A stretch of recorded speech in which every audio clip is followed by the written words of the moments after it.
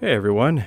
At this point, the Carrack's been out long enough for us to be able to identify what flyable ships other than the Pisces are capable of fitting into the scout bay. So far, this list includes the Merlin, the Archimedes, the Argo MPUV cargo and the MPUV personnel, the 85X, the Aurora, the Razor, the M50, the Buccaneer, and the Arrow. And I'm going to follow up with my usual disclaimer that these are the ships that can comfortably fit into the scout bay, which means that the ship's landing gear can make full contact with the landing pad's floor and that you can close the bay doors behind it. The Arrow is the only exception to this, but I'll go into more detail about that later on. In this video, I'm going to be matching these ships up against the Pisces and talking about how using each one of them can greatly alter what your gameplay options are for the Carrack. The Pisces C8X Expedition variant is going to be the measuring stick that I'm going to be using to compare all these other vessels up against. This version of the Pisces has 4 size 1 weapons hardpoints. It has room for a pilot and 2 passengers and can carry 4 SCUs worth of cargo, and it has a quantum drive. First on the list of ships that I'm going to be comparing the Pisces with is the Argo MPUV.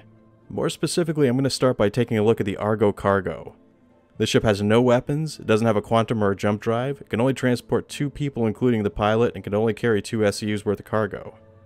Now, I went back and double checked what its cargo capacity was just to make sure that this information was still accurate, and it is, and I also verified it in-game.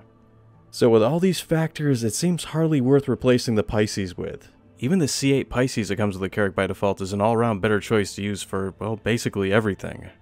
The only situation that I can think of where you'd want to be carrying an Argo cargo instead of the Pisces was if you were delivering it to some location that it couldn't otherwise get to on its own.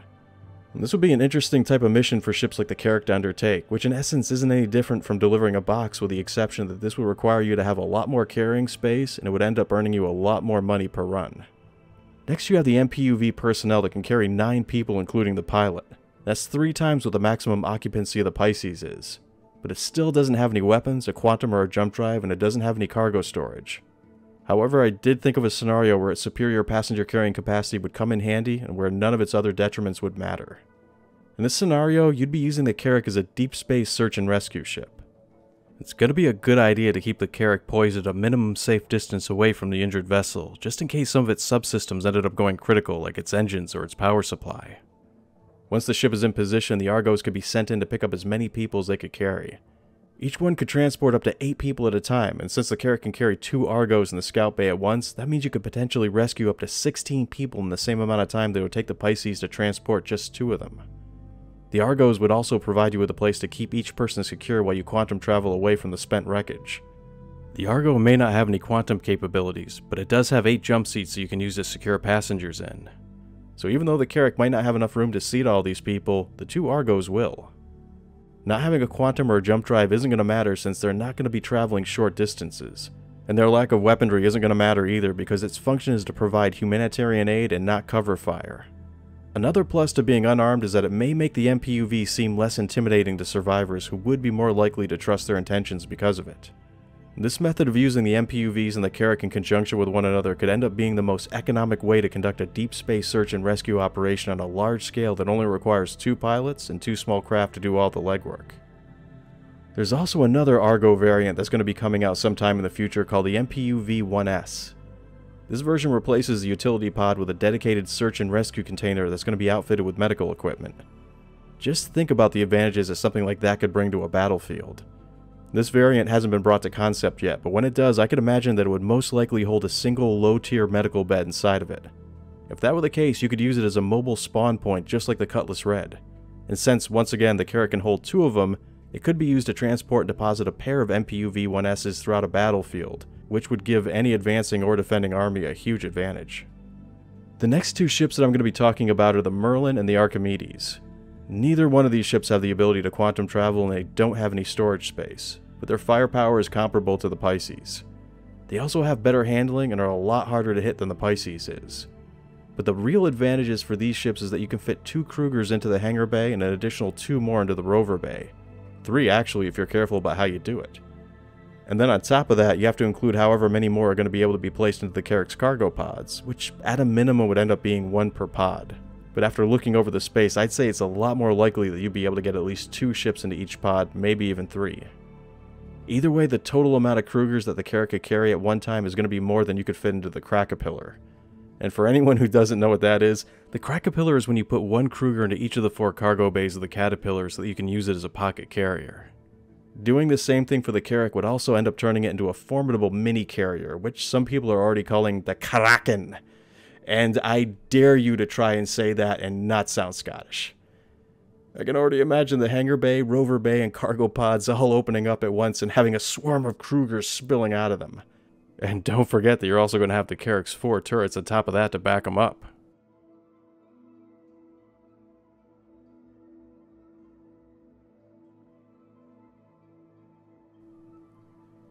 Next is the 85X.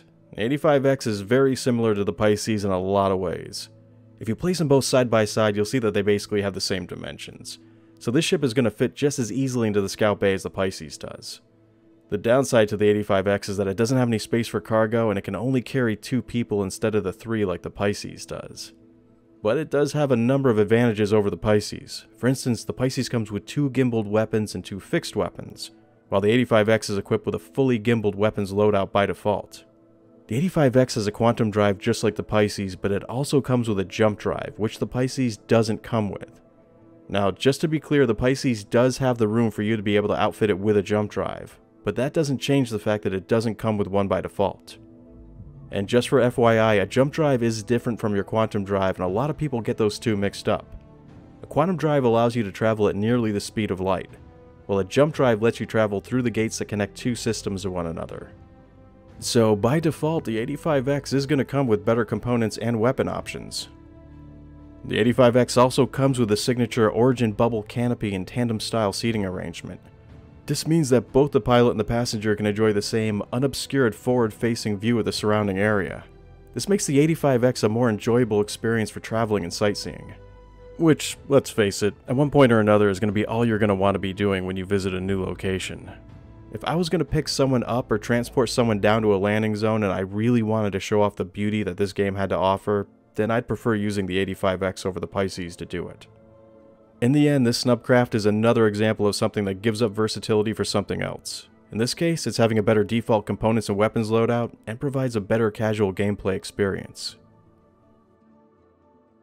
The Razor is another really good alternative to using the Pisces. It's fast, it's extremely maneuverable, has a pair of size 1 missiles, has 2 size 2 weapons hardpoints, and it has a quantum drive and a jump drive. Like so many other ships on this list, it sacrifices the utilitarian aspects of the Pisces in exchange for something else. In this case, it's being faster and more nimble. So that means that it has no cargo hauling abilities and it can only seat 1 person. But in terms of strictly being a scout, it could prove to be a lot more effective than the Pisces, especially if you're using the EX variant, which by default comes decked out for stealth. Being less visible and extremely fast are going to be 2 very good qualities to have for a scout ship. The Razor is also going to be the perfect ship to use if all you're interested in is having the freedom to break away from the Carrack to go visit an LZ while the mothercraft goes off to do other things. The Razor is really responsive and enjoyable to fly, and you can practically land it anywhere since it's one of the smallest non-snubcraft vessels in the game. And once you're done, you can fly back and rejoin the group at your convenience. The M50 is very similar to the Razor in almost every way. It's been given a recent buff to its weapons capabilities, so now it has 2 size 2 weapons hardpoints just like the Razor, and it also has a pair of size 1 missiles. So when it comes to firepower, they're identical now.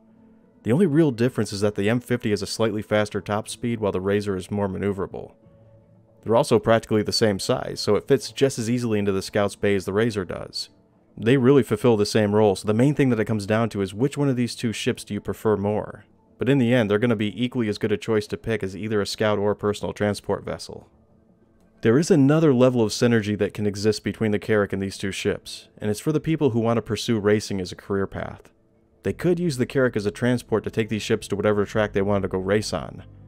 The Carrack is long range and efficient, it's got strong shields for protection, and enough guns to ward off would-be attackers. It's also going to save on a lot of the wear and tear that the racers would otherwise build up if they were used to make the journey themselves. I'm going to move on and talk about the Aurora next. This had to be one of the most unexpected finds to come across, and I was really happy to know that the Aurora and all of its variants can fit into the Scout Bay. This includes the LN, which has a size 4 missile rack installed on its roof. If you're going to use any of the Auroras in place of the Pisces, then I'd recommend using the LN.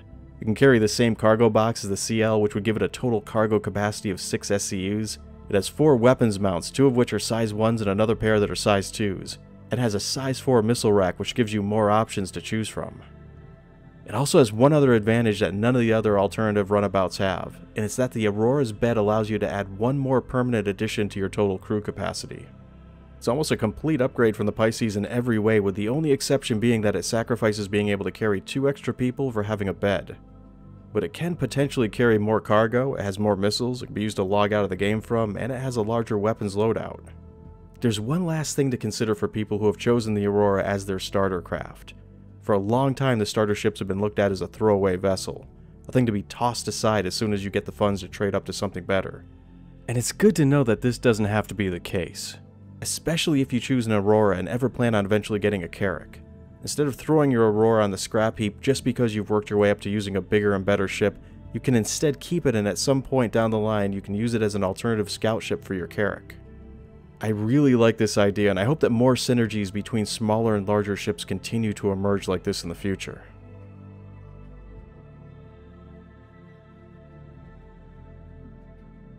The second to last option that I'll be talking about is the Buccaneer. Both the Buccaneer and the Arrow represent choices that aren't going to be good for personnel or cargo transportation, but they're going to be a lot more proficient than the Pisces is as a combat ship. Being able to stow the Buccaneer and the Carrack is most likely what Bob Ross would have referred to as a happy accident. You have to angle it in when you're landing to make it fit into the scout bay, but it still fits. You can even drop its landing gear and close the hangar bay doors behind it. The best thing about the Buccaneer is that it's fast, it has a lot of firepower, and it has a very small profile for enemies to try and hit. It can dish out nearly the same amount of DPS as the Super Hornet, and it travels faster in a straight line than the Sabre does. The downside to it is that it's got the Drake Curse, which means that once you punch through its shields, it's not going to last very long. But it's great if you're planning on using it as a scout ship. Its original focus is to act as an interceptor, that's why it's so good at running down other ships. But you can repurpose that ability for scouting and use it to escape from any enemies that end up catching you on the periphery of their radar. You can also use that ability to quickly close the distance between you and your destination, so you can spend more of your time scouting out new areas and less time trying to get to them. If you don't care about hauling goods or people and are more interested in offensive capabilities, then this is one of the best alternatives to use instead of the Pisces. The last ship on this list is the Arrow. The Arrow is going to be the ship for people who are more interested in having better offensive capabilities than utilitarian options. I think that the Buccaneer is a better choice for a scout/fighter hybrid, but the Arrow is a better overall craft when it comes to fighting. Plus it does equally as good a job when it comes into stepping into the role of a scout or as a personal escort ship. My first attempt at getting the Arrow into the Carrack Scout Bay was a failure, and a very disappointing failure at that. Mainly because this ship fits inside of it with regards to its length and width, but the folded up wings stick out too much for you to be able to get the bay doors closed. I learned later on that by not lowering the landing gear you can park it flat against the ground, which gives you enough clearance to get it into the hangar bay and be able to close the doors behind it. I tried this and it worked. I even took it into Quantum and out again without issues. It bounced around a little bit, but it didn't take any damage, and more importantly, it didn't do any internal damage to the Carrack. There is unfortunately one problem with this setup. If you log out or stow the ship and then call it again, the Arrow will appear in the hangar with its gear out and its wings clipping into the hangar doors. When you open the doors, the Arrow will be dragged into the ship as if it were being sucked into it, and it will eventually get fatally stuck or even explode. We're eventually supposed to have independent control of the landing gear and the wings, so if that was the case, you could lower the landing gear and not fold up the wings when you land, and this would solve all of its problems. Unfortunately, this is a feature that's been talked about going back to the early 2.6 days. And I really look forward to this feature eventually becoming a reality, but in the meantime we can still haul the Arrow around in the Carrack, but it's not going to be able to persist between gameplay sessions. And for a ship like the Carrack that's supposed to be able to remain out in the wild for extended periods of time, this will eventually become a problem. But all these issues aside, the Arrow is one of my favorite single pilot ships and continues to remain so even after its last nerfing. It fits my playstyle like a glove, and I've racked up more kills with this ship than any other so far. It's my preferred vessel to use for protection, scouting, or as a personal transport. So these are going to be your options when it comes to alternative ships you can use instead of the Pisces. If you're planning on setting up a deep space search and rescue operation, I'd look into purchasing a couple of MPUVs that have the personnel pod attachment. They're relatively inexpensive to acquire in-game, and they're going to maximize your ability to save lives in one of the most efficient ways possible. If you want to turn your Carrack into a pocket carrier and be able to deliver a mini fleet of snubcraft to anywhere that you want, then I'd go with the Krugers. If you're more interested in impressing people by being able to transport someone in style, or even if you just want to do a little sightseeing and have the ability to bring along a friend to enjoy the experience with, then I'd go with the 85X. The Aurora is something that does a good job of complementing the Carrack's inherent versatility, and it's practically an upgrade to the Pisces in nearly every way. Plus it can up your total crew size by one more person. If you're just looking for pure scouting ability, then the Razor and the M50 are going to be two really good alternative options to choose from. And if you want to have a ship that falls somewhere down the middle when it comes to combat ability and scouting, then I'd go with the Buccaneer. And lastly, if you're looking for the best option when it comes to offensive capabilities, then I'd choose the Arrow. That is, if you can suffer through the temporary inconvenience of having to unload and store it separately from the Carrack at the end of every one of your gameplay sessions, at least for now. That's going to be it for this look at the various alternative options that the Carrack has to the Pisces and how they're going to affect your gameplay. Thanks everyone for watching, and take care.